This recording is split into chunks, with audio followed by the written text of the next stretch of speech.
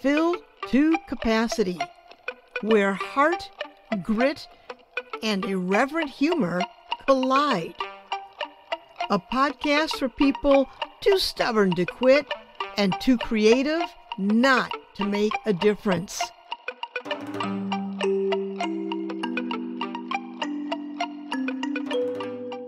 Hi, I'm Pat Benincasa, and welcome to Fill to Capacity.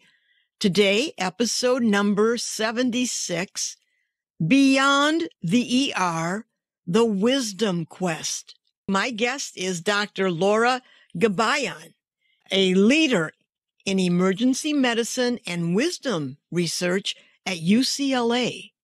Born to Kurdish immigrants and having experienced a multifaceted array of life challenges, Dr. Gabayan explores the essence of wisdom through her groundbreaking wisdom research project. She has taken her expertise in emergency medicine beyond the ER and into the heart of human understanding with her book, Common Wisdom, which is packed with transformative insights. And I have to say, listeners, I read the book and I found it so relatable. The combination of life stories, insights, vulnerabilities, and heartfelt truths and wonderful quotes throughout. Well, I'm just going to tell you, it's the kind of book you just want to hang on to it. Okay. So join us as we explore how her pursuit of wisdom can illuminate our paths and perhaps lead us to a little more understanding of our own lives. Welcome, Dr. Gabayan. So nice to have you here. Well, thank you for having me. I've been so looking forward to this conversation. Before we begin, can you please tell my listeners who are the Kurdish people? Well, the Kurdish people don't have a country, and they are limited to the Middle East in several different countries.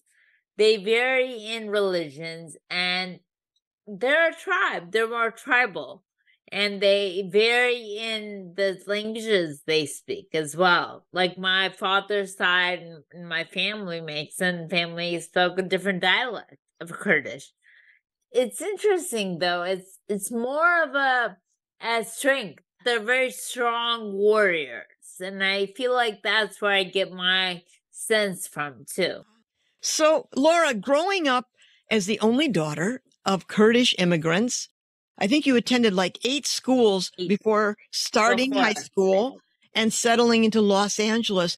How did your personal history influence your decision to pursue emergency medicine?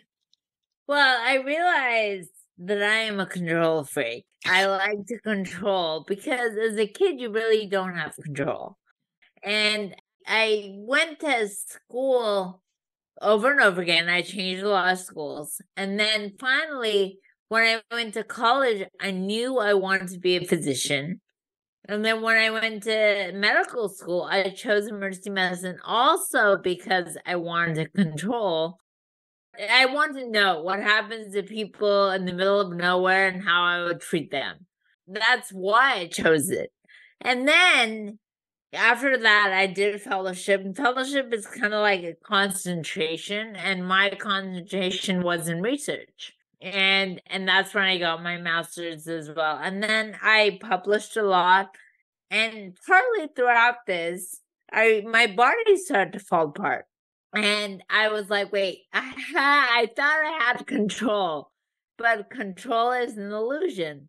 Yeah. And I did not. And that's when I knew that I have a background in research, but I did not know anything else. And the physicians I saw were so quick to judge and label.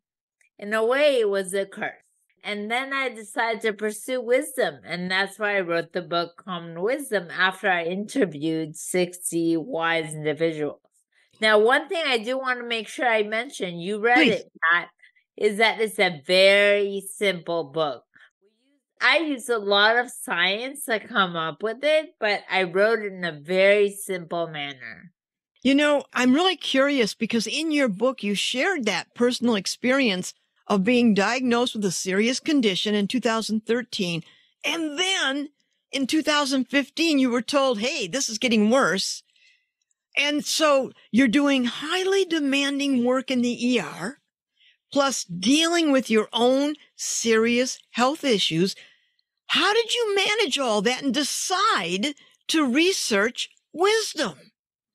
Well, I didn't decide right away. I think it definitely took a lot of beating it out of me.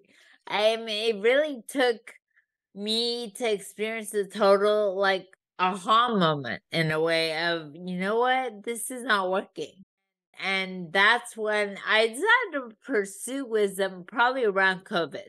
Okay. So it took time for me from the time I found out I had a condition 2013 till COVID, which was around 2020, for me to kind of figure out, you know what, this is not working. By 2015, I was so ill I could only see patients in a wheelie chair. And I might as well have been in a wheelchair, but I used those chairs they use in offices to go talk to people, like wheel myself over to their bed and I talk to them.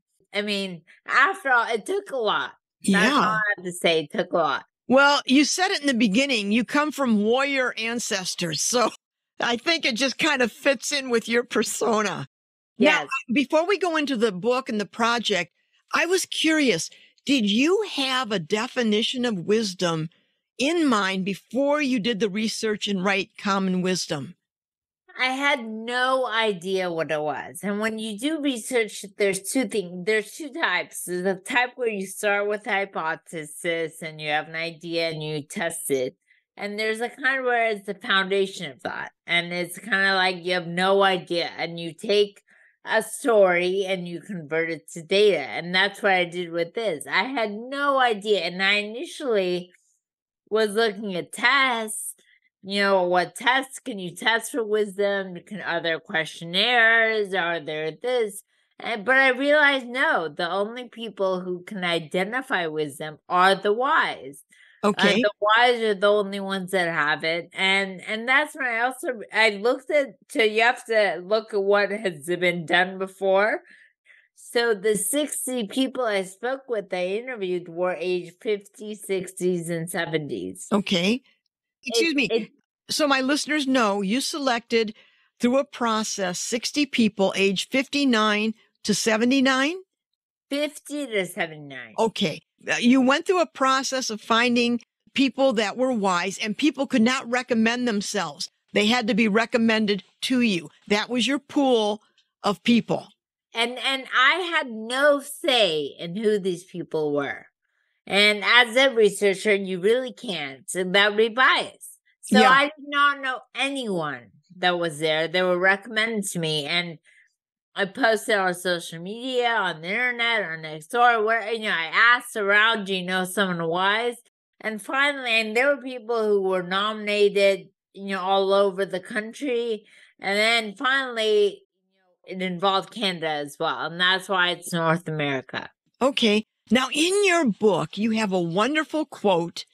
Wisdom can't be measured with a scale, but rather a person is declared wise simply through another person's opinion.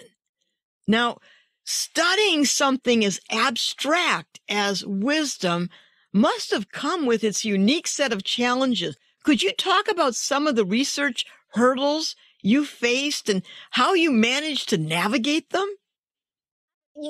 I was so determined to find those people. And someone said to me, well, someone who is wise will know someone who is wise. And that's how, I had a great team. I had a research assistant and a marketing person.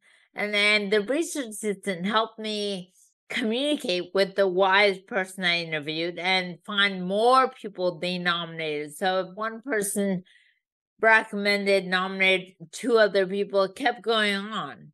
And that's how it continued. So So you had a process of handing out a questionnaire. No, I think it was just, initially it was complicated. I don't know if they went all the way to the end.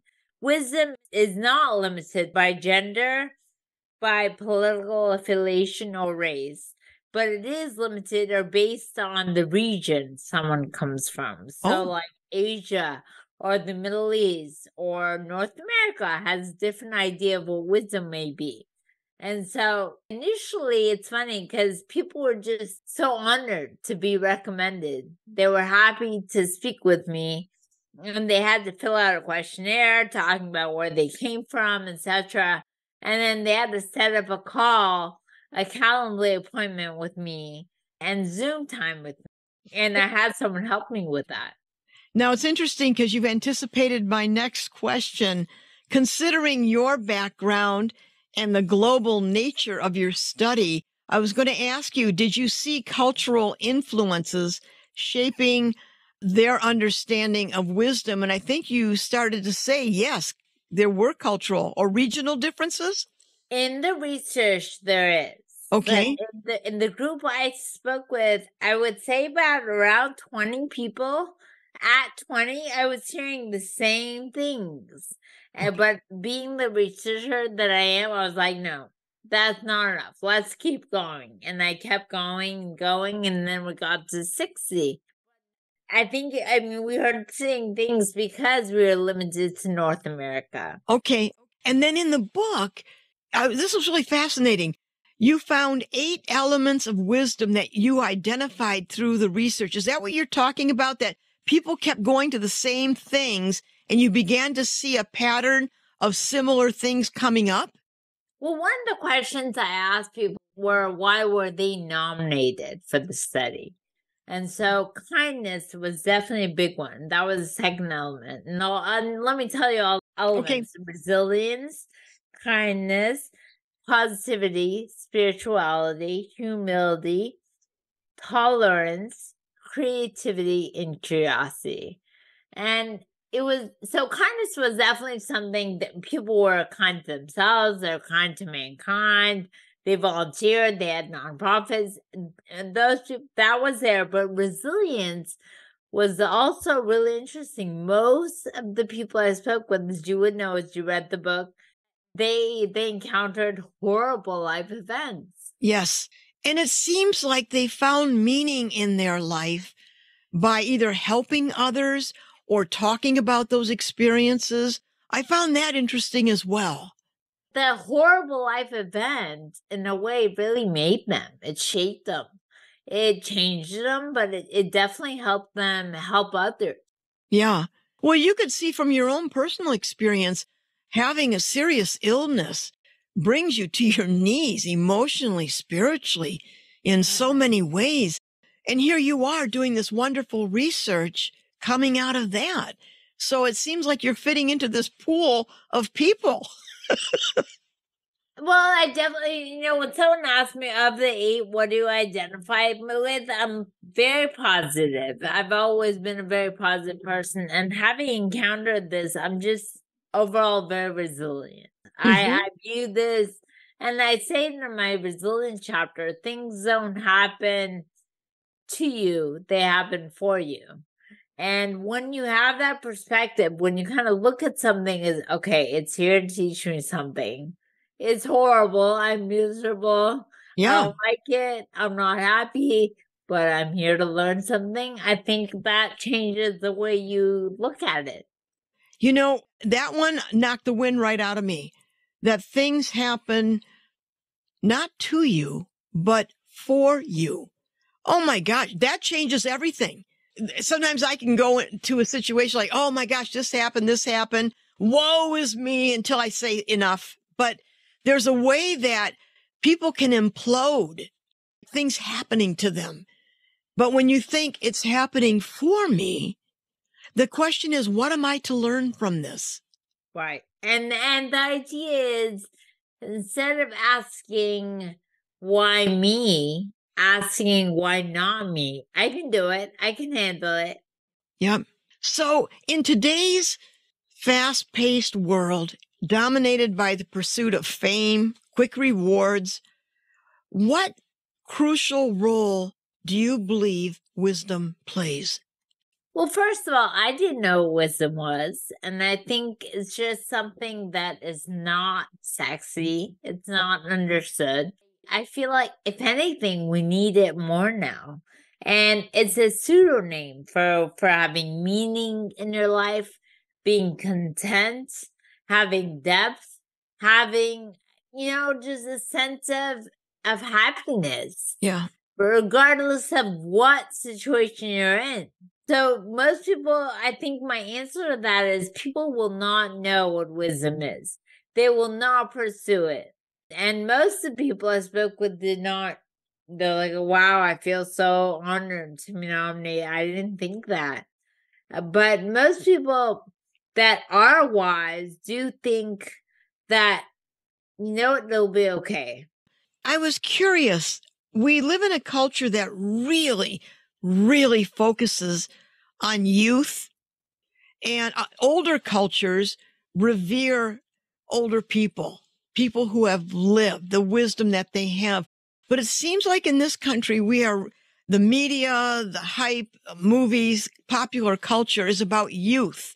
How does that play out with this regard for wisdom?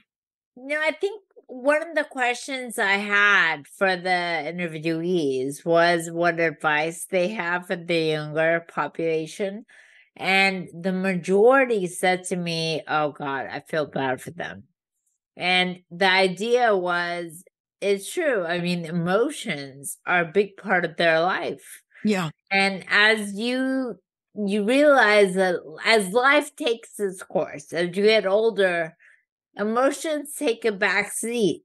They're there. They're upset. You can be upset, but at the end of the day, it can't overwhelm you. So you can't dwell in being sad. You have to move forward. You can't give up. You have to move forward. I'm in my 7th decade, and there's a point when you accumulate decades. To me, they're like pearls on the string of life. Each one is so different and wonderful, the things I've learned. But the idea that things happen and these emotions that we're feeling, I think somewhere in my life, I figured out I am not my feelings.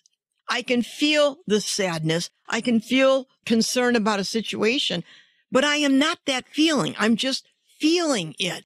I got to tell you, Laura, lights went off when I figured that one out, that I don't have to succumb to the feeling. I can feel it in its fullness, but I am not the feeling. So it came and went. Oh God. Yeah. But I have to say, I felt it. I allowed myself to feel the fullness of it. I'm not dismissing the feelings. I'm feeling them, but I am not the feeling. Yeah, that's, what though? I think someone that is younger in their 20s or 30s may not feel that way. Exactly. Yeah. They don't have the context of years lived for discernment. The world we live in right now, the global atmosphere sometimes may feel uncertain, chaotic, soul crushing at times. All these things are going on. How do the 60 people in your study respond or cope? It was a sense of, I don't know if they had this upheaval about them. They didn't get upset. And boy, did they go through a lot. Mm-hmm. They seemed at peace. So in a weird way, it's not being apathetic to what's going on. It's just saying, okay, it'll be okay. It's bad. It's bad out there. There's a lot going on, but it'll be okay. Yeah. Looking back and all of the literature and the research that of people, I definitely found the persistent theme of humility as being one of them. And that's one of our elements. And someone was like, oh, being humble is being wise. I think the Buddha said that. Yeah. And it's not just being humble, but I think being humble is definitely one of them. And the idea that I mentioned in my book is it shouldn't make you feel good to make someone else feel bad. Yes. And that's the idea of, you know what? Have some emotional intelligence. Realize who you're speaking with. Have a sense of it's okay, and I want to relate to you. I want to communicate. And that's more important than you showing off. I really have an issue with someone who is not down to earth, someone who likes to show off. Yeah. Because there will always be someone who knows more, who's accomplished more, who's Yep. more wealthy. There's always going to be that. Yes. I like to think of it, there'll always be someone smarter in the room than me. There's always going to be a Yeah. person, with Yeah. more something than you. And also, I think humor has a lot to do with this too. I found that people who are very brittle or don't seem to laugh or take the joy in life, I think you take harder hits without humor. It was so the way you do qualitative research is you take many themes that you see and you collapse them. And we saw over 20 initially. And humor was a big theme that went into positivity. And so, yes, I think I mentioned it that I had a guy, remember, he grew up with two alcoholic parents who were laughing all the time. And then he thought it was his upbringing. And I said to him, I remember I said, no, it's not your upbringing. It has to do with what we've had. I have found a lot of people are funny. Yeah. I'd like to go back to something very basic. What really separates wisdom from mere knowledge? What's the difference? It's funny because what I say to people is just think of the people that have a lot of knowledge or a lot of degrees, and they may not make good decisions. They may not live good lives. And vice versa. You may have someone with a sense of wisdom, a sense of perspective, a sense of the way they live, but they may not be highly educated. Yeah. So one or the other. Initially, the people I hired assumed that they're related, and then they realized no. And most people do think they're related, but no. The answer is you may have someone who's wise who may pursue more education. They may be curious. That was one of our elements. But overall, no. I think that's an important point. I've met brilliant people, but in terms of EQ, emotional quotient, it's like knock, knock, who's there? No one's there. And Right. it's breathtaking that they can be so profoundly knowledgeable in this, in their expertise. But in terms of being empathic or being connected to listen to another human being, it seems like they're a little bit off kilter there. Right. So the two are not related. Yeah. Well, that's good to clear up. Okay.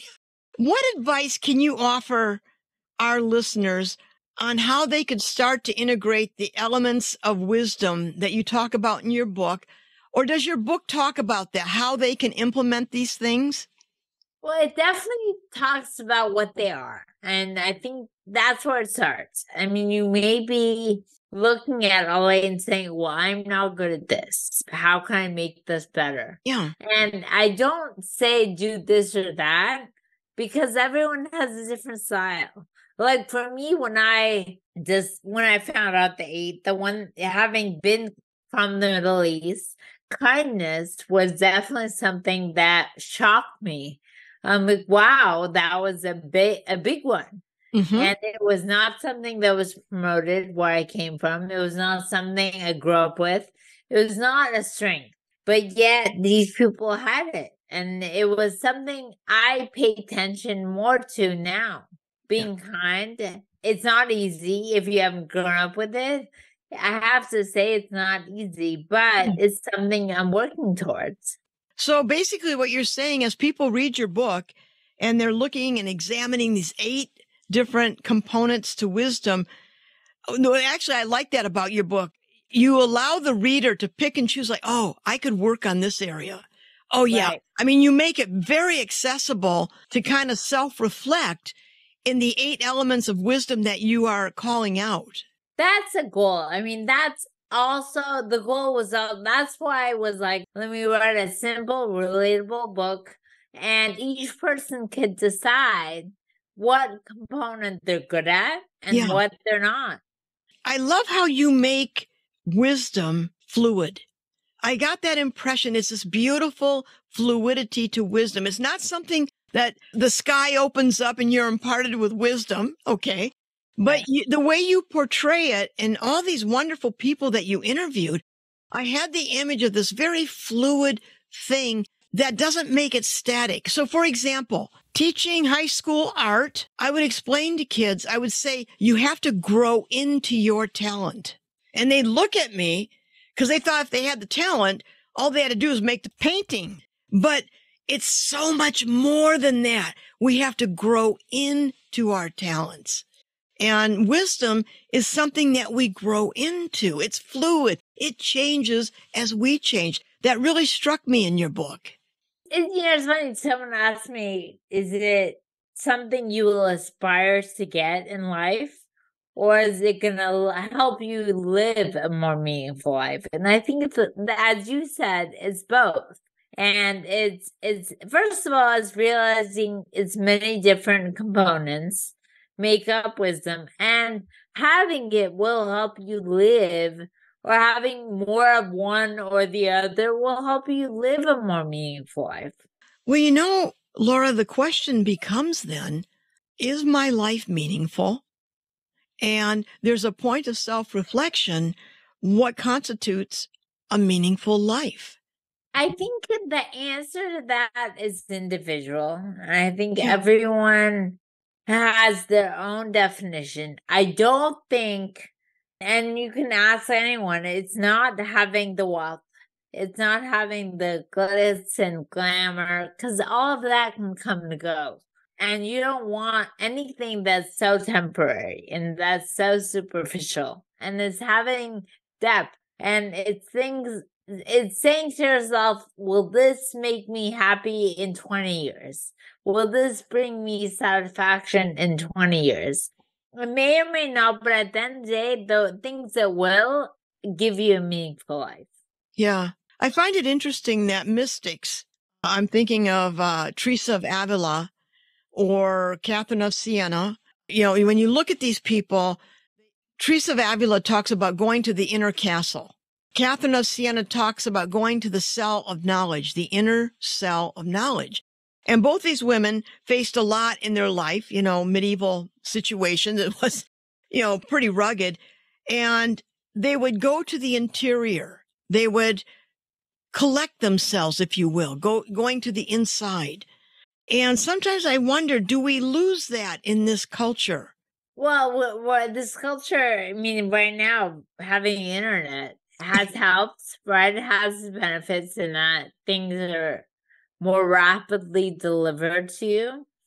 But in the same sense, you say you're interested in one thing, and the internet just goes with it, and it creates more polarity, Yeah. more anger, more dissatisfaction.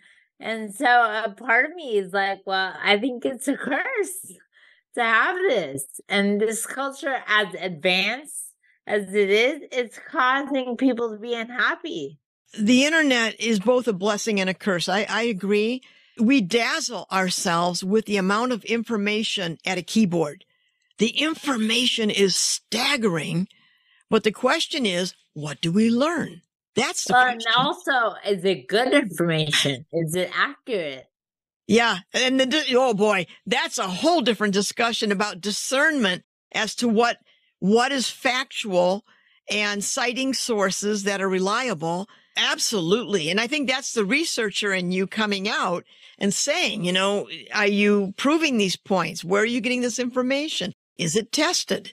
Just because it's written doesn't mean it's true. That's for sure. And we see that often, whether it's in articles, whether there's editorials or on the internet, just because it's written is not that's true. Yeah. So you've done this book of exploring wisdom. Are there other areas of this research that you discovered that you might want to explore further? or add to this at some point, or are you done with this? I think I'm done with it. Okay. Someone was like, "Oh, have you thought about your next book?" I'm like, "That's not my purpose. My purpose is not to be an author." And, I did something. I discovered something really interesting and important, and something we've all looked to all our lives. Yeah. What tried to understand, but so now my purpose is to tell people about it and spread the word to as many people as I know. As you're a physician scientist, I'm just curious in your field of medicine, how do you think your findings about wisdom could impact the practice of medicine or the training of future doctors? And look, I don't know. I don't know how it'll impact them because, in a way, what led me to do this was my own health issues and encountering physicians who were not willing to think outside the box. So when I think about other physicians, they may view wisdom as, oh, good, not that important, right? So Yeah. I'm not so sure it's something they would probably give it credibility because they know I'm a rigorous researcher and Yes. I applied really good methodology to do this, to find this out. But I don't know if they would really care about wisdom per se. So Okay. If I were queen of the universe, I would require your book for anybody studying medicine, studying law, education, being teachers or instructors. It just seems like it reinforces so many humane things about engaging with people in a professional practice too. I agree. And I feel like all of the chapters, I think about them, they really reinforce the importance of being able to communicate with others Yes. and raising. I know there's a book about raising good humans, but it's like those 8 elements that I found in the people I interviewed are things you want to teach all people. So you said physicians or lawyers. I part of me was like anyone entering high school Mm. should learn, right? Like anyone becoming an adult should be able to read this. Yes. So easy, it's so easy to read. They should be able to. Yeah, that's a very good point, especially because high school is a time when young people are forging their identities. That would be a great required reading for them. True. You made the decision to scientifically study wisdom and then you publish this wonderful book. How has this journey changed your own life and perspectives? First of all, I realized, what wisdom is not easy to understand. And the whole process made me think, wait a second, this is my life's purpose. Understanding this, all of that training I went through made this my life's purpose. All of this learning of how to do research and publishing made this my life's purpose. I feel like I've learned so much by just meeting people Yeah. that I feel like, and yes, I'm definitely going through a lot still, but after meeting these people, I'm like, wow, if you think you have it bad, someone else has it worse. And at the end of the day, I think it's a sense of peace, as I said. It's a sense of being content. And I have more of that now. That's how it's changed me. I have more peace now. I'm like, I don't let things bother me as much because I'm like, oh, it'll be okay. I suffered from a lot. I'm sure I was a very anxious control freak my whole life. And now I'm kind of more of like, it's okay. It'll be okay. Well, that's wonderful. I mean, that your search has given you that kind of peace. Yeah, and I'm not saying, oh, it was one way and it changed, but I definitely I've noticed the change.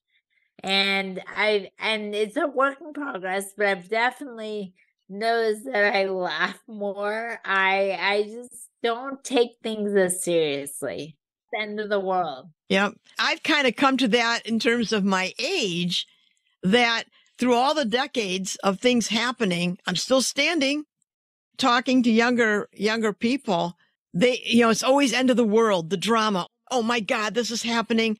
And I love teaching because I would just say, two things: follow your instincts, listen to the voice inside of you, and trust it'll be all right. And I can say that because I've lived long. And for younger people, they don't have that kind of perspective. The book that you've written is sort of like this wonderful window of things to consider to give you that perspective. I think it does. And that's the goal. The goal of the book is for it to be as if like a mentor, a friend, something that will stay with you for the rest of your life. And that's why I ask questions and I have 2 different dates, because your perspective is going to change. Yeah. In like 5 or 10 years, you're going to look at it and be like, okay, this is what I think about. Like, for example, spirituality. I was not a very spiritual person to begin with. Being in medicine and science, you could only measure what you saw in life. Yeah. And if it was not there, it was not measurable and did not exist. That's what I believed in. And I did not understand. And spirituality changes for people with age, with life experience. It just changes. At the end of the day, it's like, okay, go back to the book and say to yourself, okay, how can this help me today? Yes. And what part do I need help with now? Yeah. Your book feels like a friend. Like you just want to bring it around with you. Thank you. And thinking about our conversation now, wisdom, it's written into us. We're always seeking it, yet it's elusive, almost enigmatic. And this search is a deeper longing to connect with something greater, something embedded in the fabric of our being. So despite its elusive nature, this quest is what gives life its depth and richness, and it kind of forces us to grow and evolve. So I began to think wisdom then may not always be grasped fully, but its pursuit is what shapes our journey and defines our humanity. And this is what your work truly underscores.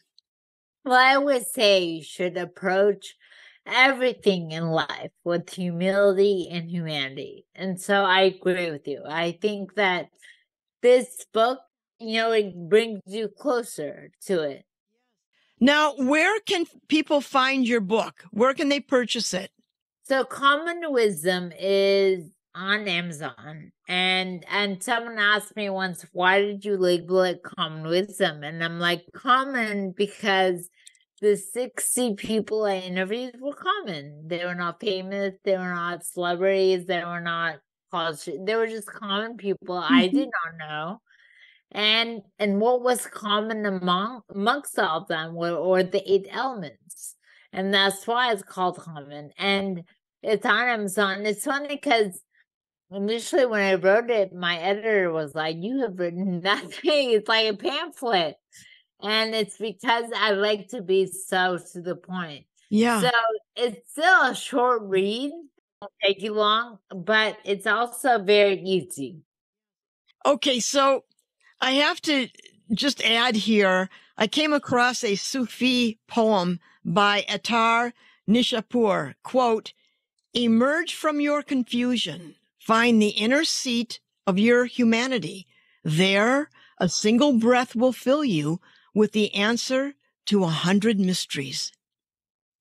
Interesting. The answer to 100 mysteries. I would say the question. I mean, just, like no one has the answer. No, I think living life is how we answer and respond to the call. And we learn. Yeah, basically. Well, Laura, thank you so much for joining us today and sharing your wisdom with Common Wisdom, your book. It was really a wonderful read, and I really thank you for coming on today. Of course. Thank you for having me. Thank you. And listeners, if you enjoyed today's podcast, tell your friends and subscribe. Thank you. Bye.